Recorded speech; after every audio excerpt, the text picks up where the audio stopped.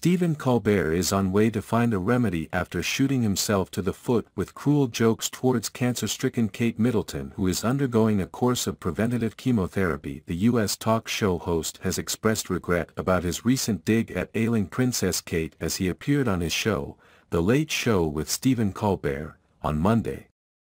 The 59-year-old jumped on the trend of mocking the rumored disappearance of Princess Kate, something which celebrities like Kim Kardashian and Blake Lively also did. On Monday evening, the talk show host appeared on his show to address the backlash, saying, "You know, folks, I don't know if you have noticed, but we do a lot of shows and I tell a lot of jokes, and I tell jokes about a lot of different things, mostly what everybody's talking about.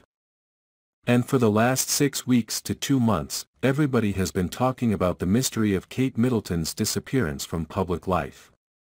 And 2 weeks ago, we did some jokes about that mystery and all of the reporting about that. And when I made those jokes, that upset some people, and, even before her diagnosis was revealed, and I can understand that. I mean, a lot of my jokes have upset people in the past. And I'm sure some of my jokes will upset people in the future," the US TV host went on, vowing, "But there is a standard that I try to hold myself to. And that is, I do not make light of somebody else's tragedy.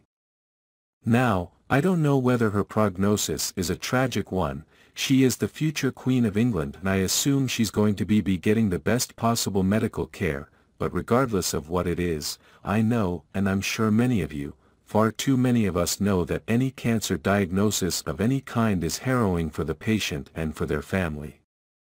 And, though I'm sure they don't need it from me, I, and everyone here at The Late Show, would like to extend our well wishes and heartfelt hope that her recovery is swift and thorough." It comes after Princess Kate made heartbreaking announcement about her cancer diagnosis and treatment in a video statement on Friday.